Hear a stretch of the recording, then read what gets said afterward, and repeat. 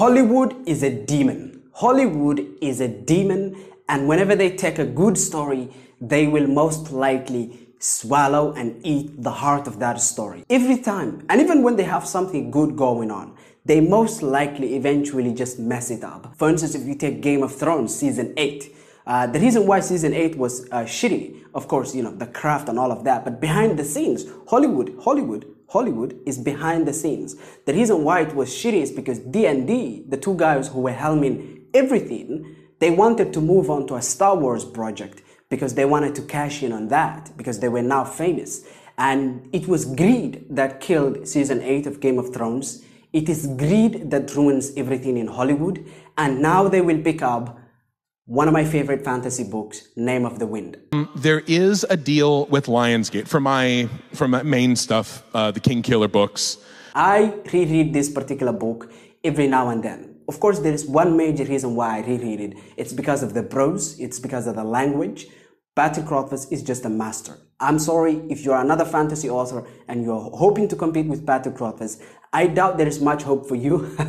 Yes, this guy is a masterful prose writer. Like, he knows how to use the English language such that your head is just spinning. But you see, Hollywood has these tendencies where greed takes over and ruins the heart of the story.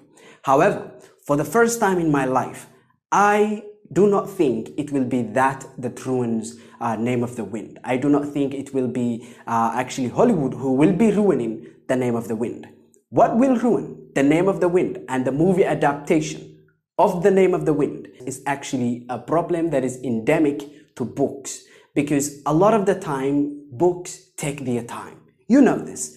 Books take their time, and movies don't have time. That's the difference between books and movies. With a book, for instance, first time I read through The Name of the Wind, it took me 3 weeks. Of course, I was reading another book alongside that one, but it still took me 3 weeks, okay? And that means I'm perfectly fine spending an afternoon with Kavoth and, you know, technically just spending a time, you know, in the world and being immersed. 6 hours, 5 hours, that's like 3 movies. In few chapters of reading The Name of the Wind, I've already spent more time in the world, in the book, than the movie will be. And I'll explain why it's a problem, because The Name of the Wind takes its time. There are few fantasy books out there, much like The Name of the Wind, who just don't give a damn, and they take their time to establish the world, to build the magic, to build the characters, to build the struggles, to build the conflict. Like, Patrick Rothfuss will have no issue making Kavoth go on a tangential story if it means it builds the world and it builds the overall atmosphere. This is something I like to call narrative inefficiency. Narrative inefficiency is basically when the point of the story is slow to reach. So for instance, the point of this particular trilogy is coming back to Kavoth and having Kavoth wake up from his depressive state, basically get back to action. And that is going to be a problem for the movie to solve. Why? Because if the movie will have to tell the story of Kavoth and the Chronicler and Bast and all of these adventures, well, guess what? It has to be narratively efficient. And this is because movies don't have time. Movies cannot immerse a lot of the time.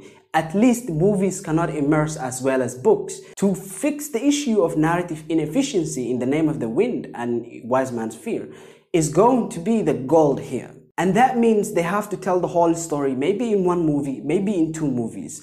I do not think that there's a need for 3 movies, but if they are narratively efficient, the movie will be good. However, you see, the reason why I say this is a problem is because in movies, if the movie is narratively inefficient, the critics will actually bomb the movie. The critics will bomb the movie and they will not give it a good score. I want the movie adaptation of the King Killer Chronicles to have a good score. I want it to also be critically acclaimed as a movie. And that, to me, is a very integral thing that I want to happen because I love it so much.